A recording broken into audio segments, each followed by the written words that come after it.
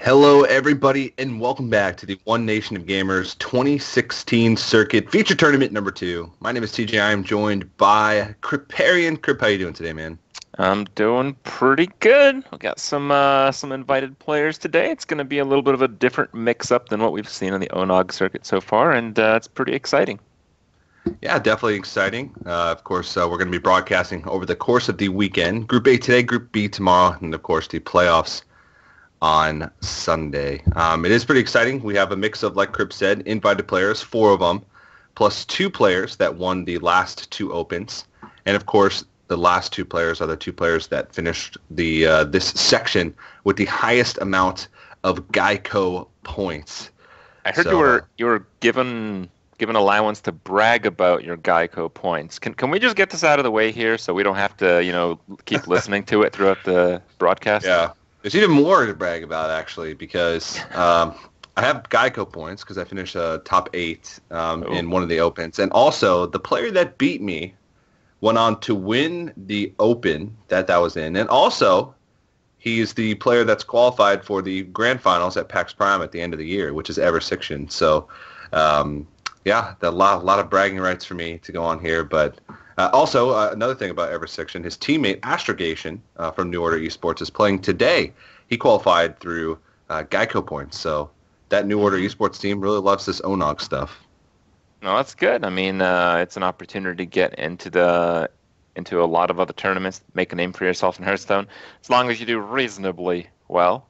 Yeah. And yeah, I'm kind of curious to see a lot of people that I see that seriously approach the scene as getting into the Hearthstone tournament circuit.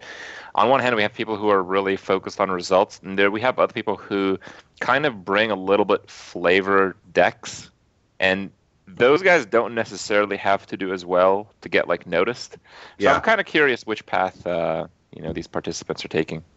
Yeah, and New Order Esports is kind of, what this tournament is focused on, giving those up-and-coming players a chance to make a name for themselves. And the feature tournaments, there's going to be 5 of them throughout the year. We've already seen one of them. They have a $6,000 prize pool each. In order to get to the feature tournaments, you have to participate in the opens, which there's 10 total opens, and we've been through 4 of them so far. Each of those opens has a $1,000 prize pool. So it is limited to U.S. only, but if you are in the U.S. and like to play in opens, $1,000 for an open tournament is incredible. It's by far the highest prize pool for any open out there. Also, like Astrogation, like we mentioned, he qualified through Geico points. Even if you don't win one of the opens, if you place well, you can get Geico points. Like I have a few. And if you get enough Geico points, you can qualify even without winning an open. So lots of ways to do that. You can head over to geico.onog.gg if you want more information about that. The website's right in the middle of the screen there. Also, throughout the year, we're doing Alienware PC giveaways. So those are also available on the website. Alienware PCs are pretty sick, Crip. Yeah, they're pretty nice. I did want to mention that Hearthstone's a game that's very interesting when it comes to results. The players that consistently do well are the best players. But the players that place first and second are also the best players, but they're also the best players who got really lucky. I feel that's kind of how it is. So to have people qualify through these tournaments who just have the most Geico points, which are awarded just on doing well overall, not necessarily winning, I think it's a very nice system to get people involved. Yeah, and actually I made a mistake. We gave away the Alienware PC, I think, last week. Okay. And we still have the PC giveaway, but it's a CyberPower PC this time around.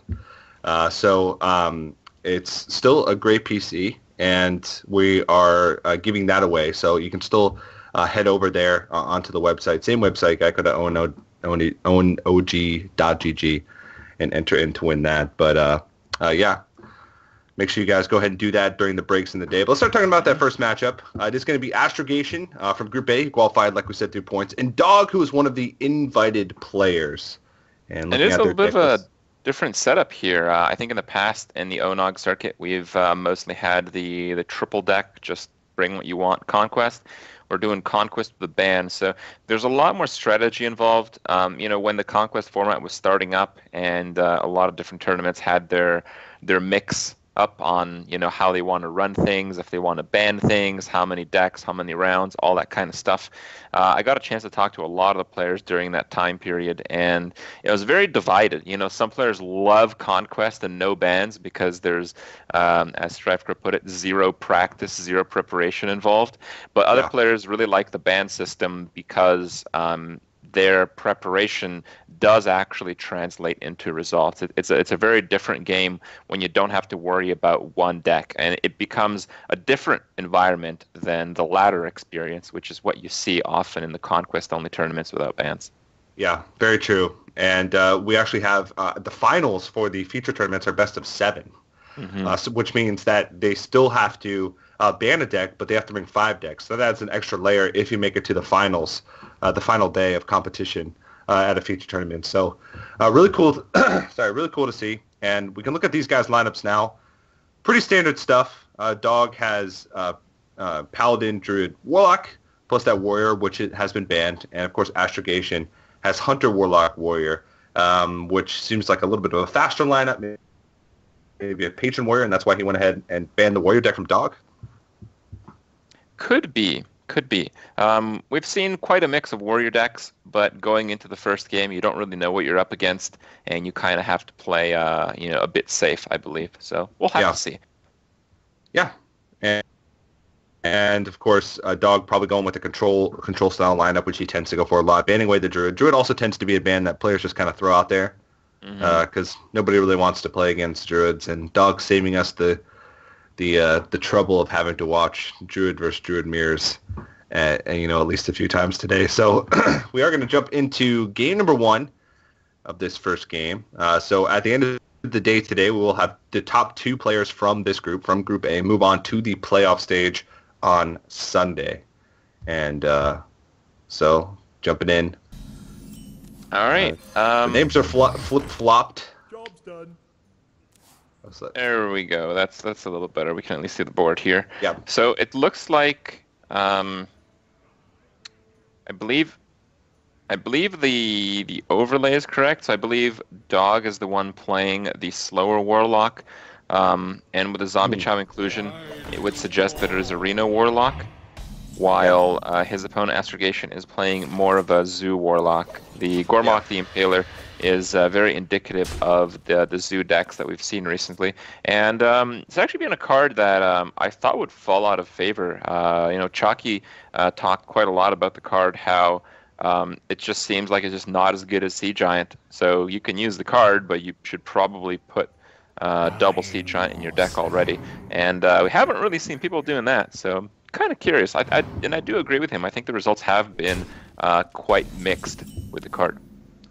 Yeah, definitely. It is a very hit or miss card, as we've seen, especially in ONOGs. And another play that we're going to see, I believe, later today, Lead Paint also was one of the players that did run the Sea Giant version in his win in the Open last week or a few weeks ago. So cool to see those different styles. And this 50-50 is huge. You get that extra minion on the board, and that's a very big deal to protect the Knife Juggler, and he gets it. Yeah.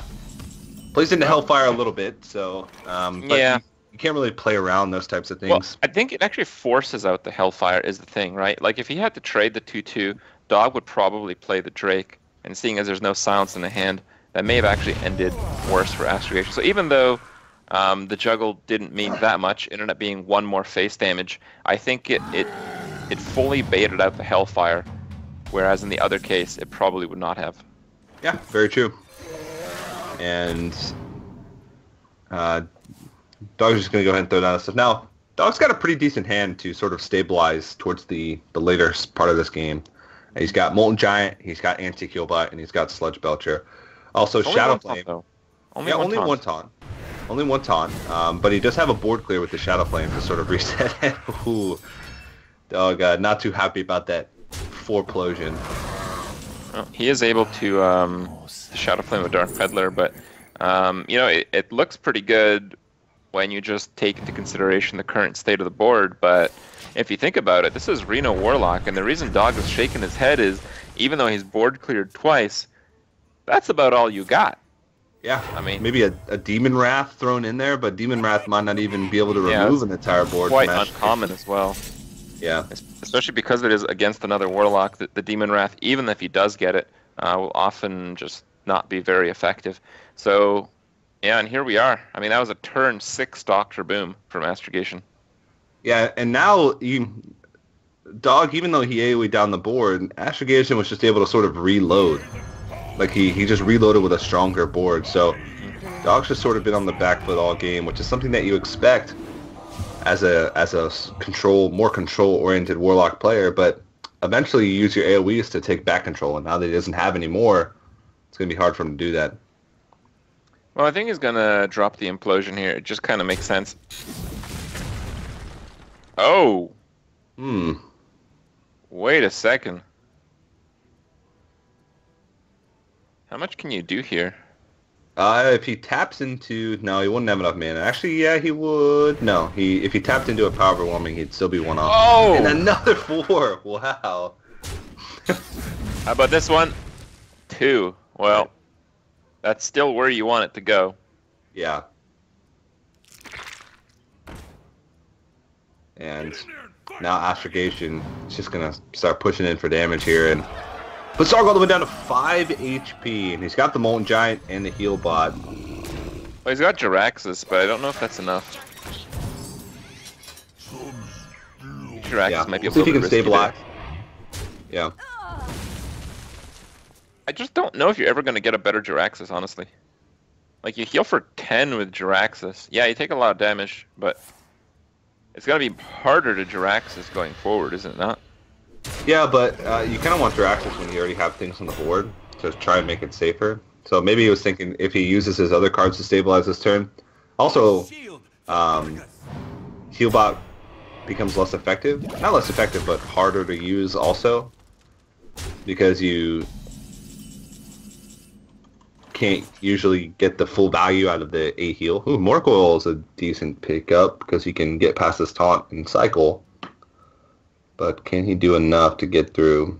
He can Mortal Coil and Jiraxxus if he so chooses, but he hasn't seen a single burst card from Astrogation. He hasn't seen a Charger, either Doomguard or Leroy. He hasn't seen a Power Overwhelming. He's seen an Abusive Sergeant, but that's about it. Yeah. Oh, that's pretty rough. I think he's gonna have to Doomguard.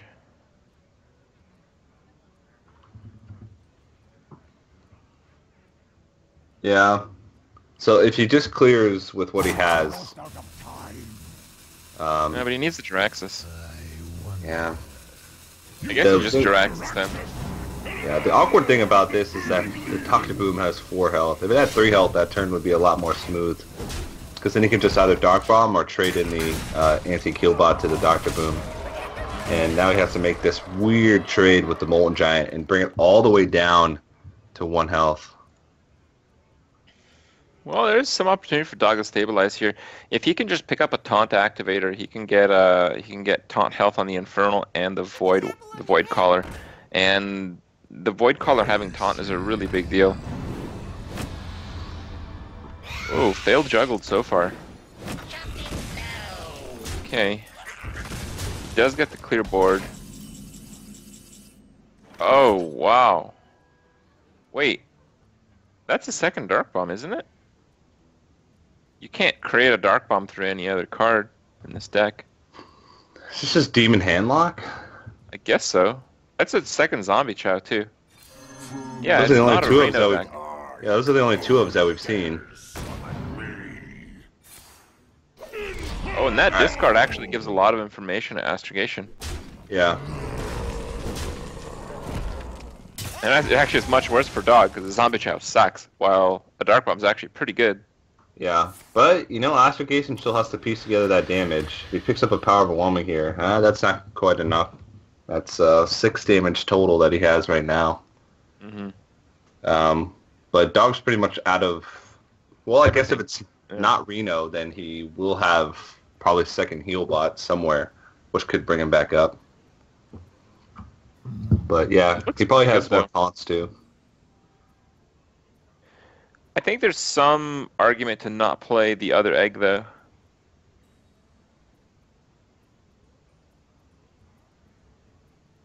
To play around what? Just the double attack, having your board clear. It's much more annoying if the egg is there. Yeah. By itself on the next turn. It's one of those minions that does actually survive by itself most of the time. Yep. Alright, well, 4 health left. There's the second heal bot, so that ends up being an okay pickup. So it does seem to be just a demon hand lock from Dog. And he's going to be able to create a 6/6 every turn, so he might be able to stabilize enough to get lethal amounts of damage here, despite Astrogation having a pretty ridiculous opening and reload after the AoEs. Does he have lethal? Wow, he actually... He has lethal next turn, yeah. Yeah, he has lethal, so he has to start trading. Yeah, but can he... he has to kill the Void Call or the 6/2. Did Astrogation just not count? Did he just die? He didn't count.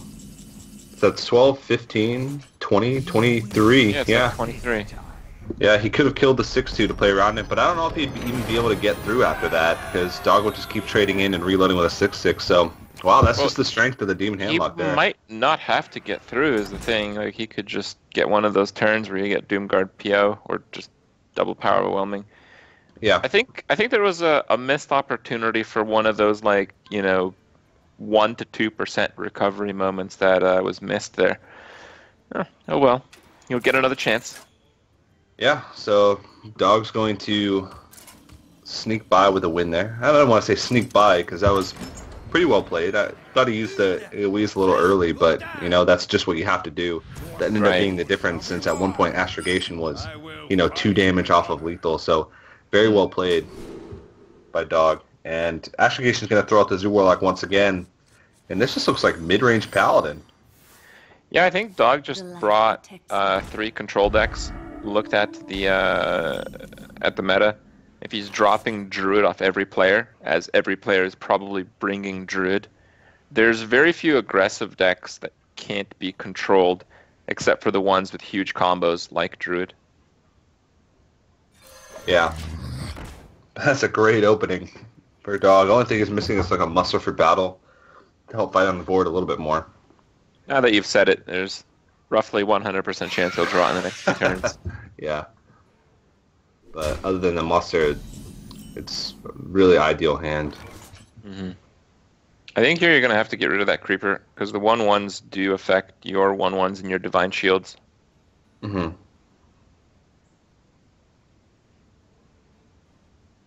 And also, it would kind of make buffs somewhat irrelevant for the next turn. Yeah. All of your minions are low health. Okay. This could actually be like a Flood Paladin with the Haunted Creeper. Because Haunted Creeper is not usually an inclusion in mid-range. I think it's pretty good. And it's a great card, just by itself. Well, it just allows you to run a lot of the buffs. Mm-hmm.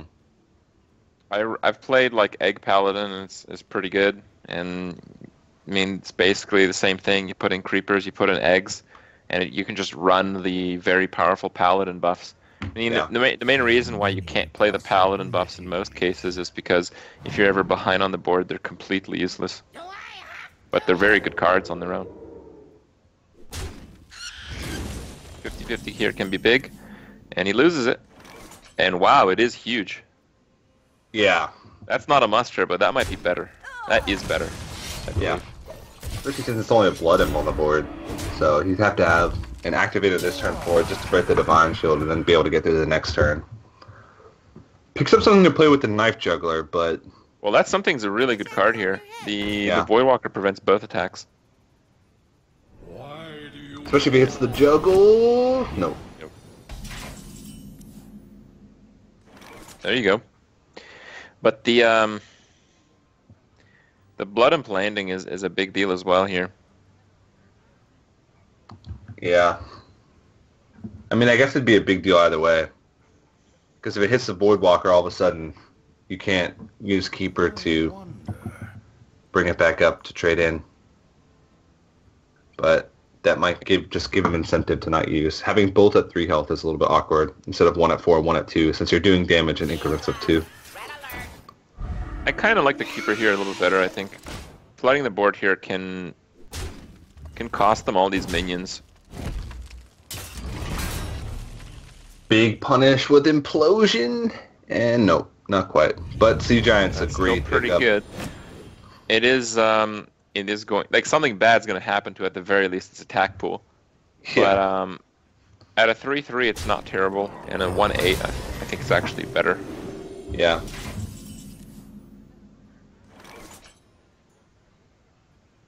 Yep. I think you need to remove that off the board.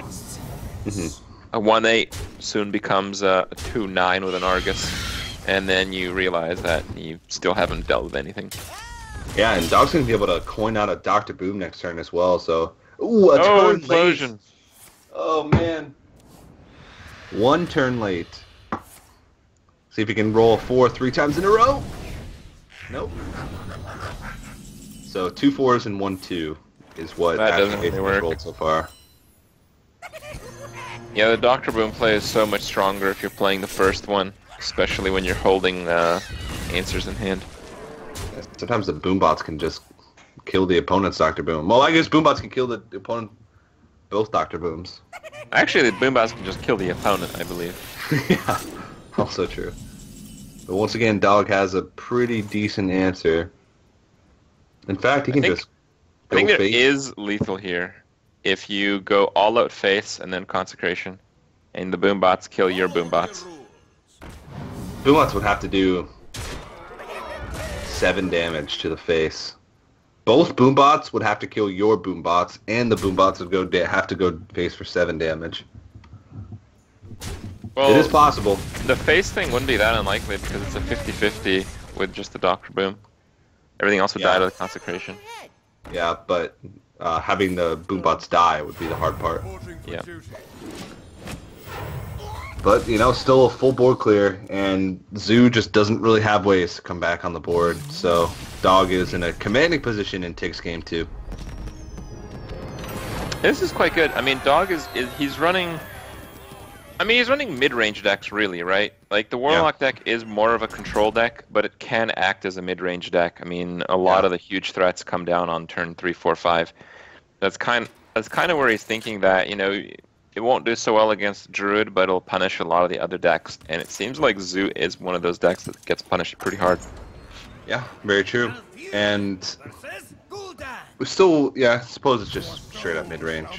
Hunter Creeper's just a good card overall, but that means Dog only has 1 deck left. Now, Druid, I believe, does do quite badly against Zulok. It is a mid-range deck, but it's also a mid-range deck that has a finite amount of damage most of the time, as you kind of lose the board quite frequently in the mid to late game. But this hand is really good, if I had to say so, for Dog. There's going to be a turn 3 Emperor Tarson.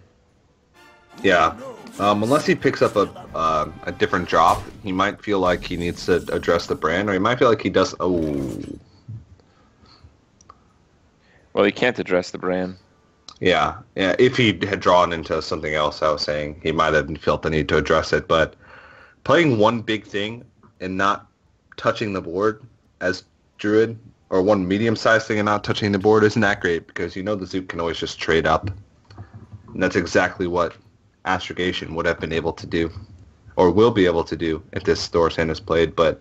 Well, no, Astrogation has an answer regardless of what happens here. The Ancient of War is not going to make it. That's his only other alternative. Yeah. You're not really getting much value out of Emperor Thor's hand here. You're just reducing the Ancient of War to 6, and you wouldn't even need to reduce it because you would have the Innervate next turn to bring it out anyway. I still think the Ancient of War is worse, though. Yeah, it's a lot worse, yeah. I was thinking maybe he could, like, wait another turn. Oh, wait against Bran. That is a disaster. Yeah. I mean, this is still probably a disaster. Yeah. You get the double discovery. You're going to lose your Emperor to a 1-drop and a Power Realm. Mm-hmm. And Bran is sticking. That's bad. And Astrogation just picking up some more burn. I think the absolute best 1-drop he could have got was an Abusive Sergeant. It would have pumped it to 5 attack. because of the brand and Yeah. develop the board. Yeah. No abusive though. Yeah. Well, Dog can clear here with Wrath and Living Roots, but he's going to be out of I like cards that. except for Ancient. I think Yeah. I like that. You can also Wrath for 1, just take care of the brand. Mm-hmm.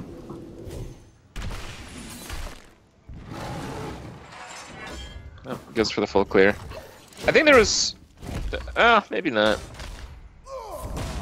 I think killing 1 minion is actually enough. Because your opponent's not going to Argus 1 minion. And having another 2-2 on the board isn't the biggest deal when you're holding back an Ancient of War. Yeah. Well, Ancient of War... Board development. Yeah, Ancient of War, even if it gets silenced, is still a decent body. I mean, a 5/5. Oh! Oh no! I'd go boom! Boom it! Well, maybe not. Imp Boss does do quite well against the Dr. Boom. Yeah. And he still has Dr. Boom for next turn. And Dog's best draw on his deck after that Dr. Boom is played for many turns in a row is going to be Ancient of Lore. Mm-hmm. Just because he needs to reload, and he's got the Innervate to even supplement the reload, so...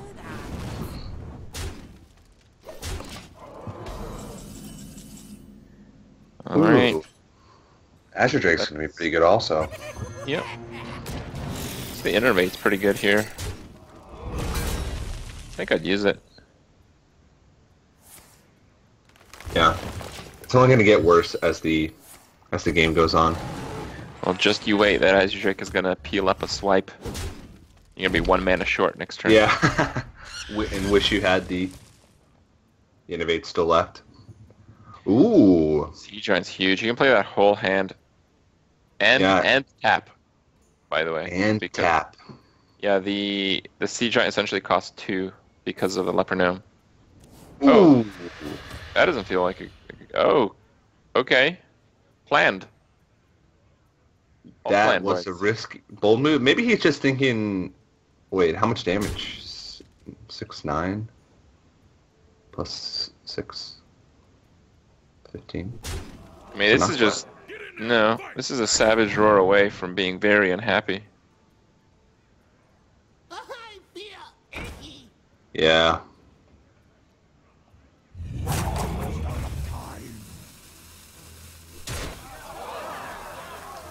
Well, if he removes this, even a Savage Roar is 8/9 plus 8, 17.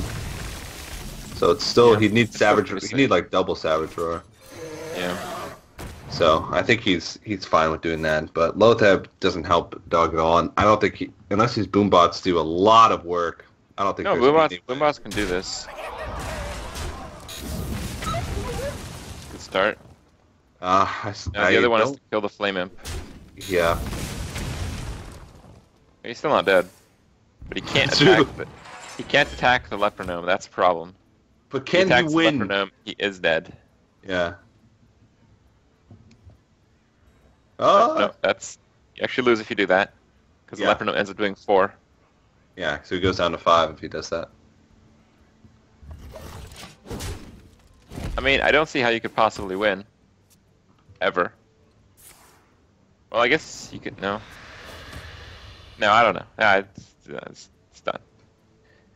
You could draw. Nope. I was gonna say you could draw Swipe next turn. Nope. But the Leper Gnome would just kill you. Right. I think if Astrogation plays nothing, and you top deck an Ancient of Lore to heal, I think that's about it. But that seems quite unlikely that a Zoo deck would play nothing on 5 mana and 2 draws. That might actually be impossible, thinking about it. Unless you draw Sea Giant, and nope, Sea Giant would still be able to be played.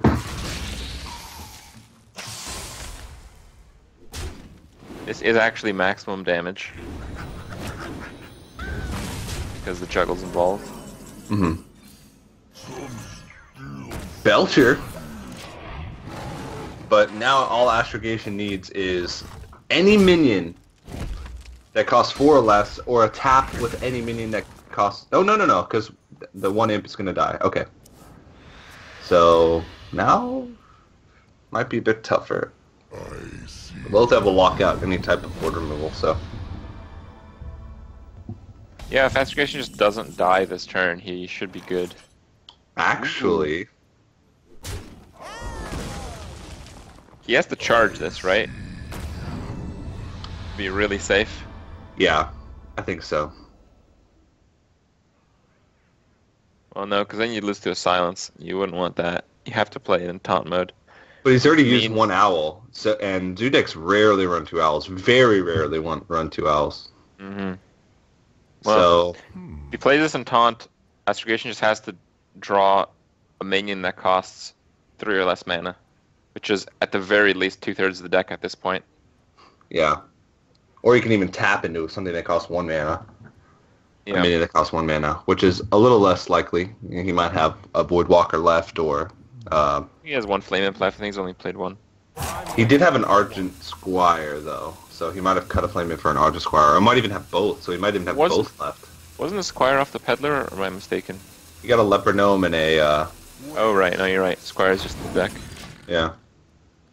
Wow, look at that. Nice call. And yeah. he can't do it now. And now a Savage Dog's gonna have 2 draws next turn to get a Savage Roar. And Savage Roar might just do it. Wait a second. Nope. Not enough mana. 1 off. Wow. Oh! No! What are you doing to that Gormok? Ooh, Ancient of Lore. So, okay, you have to think about this turn for a bit, because you have to think about what you can trade into. You can remove everything off the board and take 5 damage in doing so, except for the Nerubian Egg. You could Wild Growth first, but then you can't Hero Power if you play Ancient of Lore. And I don't know what... Kill Lothib this turn. I don't think that's important. But do you need the Hero Power at all? Like, does Hero Power factor into your trades? And what would you even be looking for with Wild Growth? Like, would Wild Growth could it give you lethal? Swipe. Swipe's good. I think you'd play Swipe over Ancient Lore. Oh, there it is. There it is. But he's running out of time. Looks like he's just going to heal. This is also good. By leaving the taunt up, doing efficient trades here. Oh, I'm surprised to see that. I think I would have left up the 5/2. The 5/2 would have to run into the slime, having 1 health next turn, allowing you to swipe. Get in there and fight, maggot. I think he just wins next turn. Yeah. Yep. Oh no, he wins this turn. Not too happy about that. Yeah. And you can feel from a little bit. Dog made some really good plays there to play around with the possible outs, and it just so happened those were the exact cards that Astrogation was holding. So very well played by Dog, but in the end, Astrogation does draw it out, which I think, even though it seemed like Dog had a really good chance to win in that final situation, I think if you rewind back 3 turns, Dog's chance to win was almost 0. Yeah. So he was pretty lucky to get there at all. He needed like runner damage or taunt into damage into heal to be able to even survive. Yeah. And he got all of that, so I don't think he can be too upset. The thing you're upset about is that game went on so long and he still ended up losing, but it just now feels like he gets thrown. It's like, you play so well, you get all these opportunities, you get the right cards, but in the end it's nope. In the end you lose to a tapped top deck Power Warming and all of it just comes crashing down. But I think he made all the right decisions, and Dog's got a good start in this game. Paladin Shredder innovated out, and he's going to follow that up with a Wild Growth. So this is looking pretty good for him, and he's just going to smack the face and stop putting on pressure on the Hunter. I'm not as confident as you are. I feel like even though Face Hunter has dropped out really hard in the tournament scene for quite some time now, it's still pretty good against Druid. Like, the moment that Druid falls behind and has to start trading, it's game over. Yeah, but that's pretty far. Like a swipe drawn at any point against Face Hunter almost always ends it. Yep. Or even just like a Druid of the Claw. Druid of the Claw is so hard for Hunters to deal with. It comes out on 5, then you always have to worry about another taunt. So, but yeah, Face Hunter is dangerous. I still think it's a really strong deck, and you can, especially in a tournament environment, if you can peg like what types of players your group is and capitalize on them being greedy with like decks and tech choices, then you can definitely do a lot. But Druid can also race Hunters. I mean, you can get in damage early. Face Hunters usually aren't going to trade. Yeah, that's what it's all about. Yeah. You have to get that early damage, otherwise you're forced into trading. And he is getting it. And then Huffer. That is going to die to a Living Roots though, but... It's going to die to a Living Roots, and then a Powder Treader is just going to be plopped down on the board, and a Dog's going to push 4 more damage, so... next turn, Dog will have 8. Maximum damage with Force of Nature, 14. Snake Trap, that's interesting. Yeah. So Astrogation can, if he... Alright, he's going to Animal Companion instead. Leok. You can see there's a lot of strategy involved in this game right now. Yeah.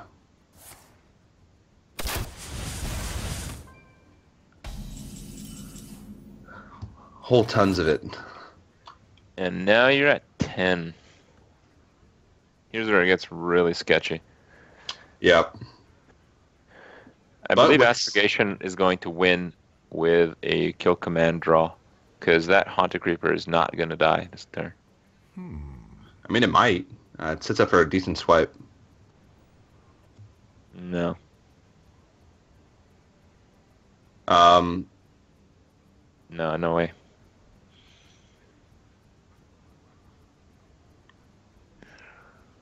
Because if you... If he detects into 1, and... Because you're attacking into something with the Paladin Treader no matter what. No, you're not. I think you're going face. Yep. Oh, wow.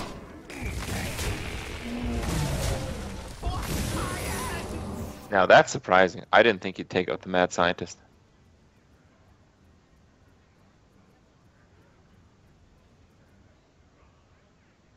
Kill Command wouldn't have even killed him, so that's a really smart play. Yep. Because the maximum damage he could have done. I think that's why he took out the Mad Scientist. Mm-hmm. Because if he did have like bow, like maximum damage would have been what, bow plus kill command. Like double kill command would have killed him, but you can't really play around that. Yeah. Like, it's worst case scenario. You can play around something that's likely, which would be like a 3 damage plus a 5 damage, which would be quick shot plus kill command or bow plus kill command. So it's a really smart play by Dog. Secret is explosive there. All right. Well, that should just be it. Yeah. Yeah, that should do it. Here comes misdirection, right? Yeah. Even that. Yeah. Misdirection into your face, and then you just die. Yeah, misdirection would be the only trap that you lose in that situation. Even bear trap, you could just swipe the bear if you hit face, and it ends up being bear. So that's going to be Dog taking the series 3-1, and I believe that means he's going to move on to the winners match of this group. Which means he only has to win 1 more before he secures his spot in the not too bad playoffs. But that was a pretty tough game for him. I mean, as ahead as he was, that game did come down to some crucial decision making from Dog in the very last few turns, and it was a game with a difference of just handful of points in HP there. Yeah, pretty crazy one. I'm curious to see what classes the other players are going to bring to the tournament. More so than other tournaments with the ban format, it makes it so there's a lot more that you can do. And I think Dog really took advantage of that. I think his decks are, I would say, unusual for the tournaments, except for the Druid, of course. I mean, Druid's Druid. Druid does Druid stuff. But his other choices are kind of in line with the Druid, and they're in line with banning your opponent's Druid, really. Yeah. So good call on that. Everybody's playing Druid these days, and Dog's taking advantage of it. I think things are going to be looking up for him pretty soon. Yeah, we'll see his Warrior deck. Don't know what it is yet. Maybe we'll get to see it later on today or on Sunday in the playoffs. But the next matchup is going to be the other two players in Group A. It's going to be Jab versus Lead Paint. So Jab, another invited player. Lead Paint, one open number 4. So the very last open. But before we do that, we are going to have to go to a quick break. Make sure, guys, during the break, you head over to geico.onog.gg. The next open is on April 30th. So if you want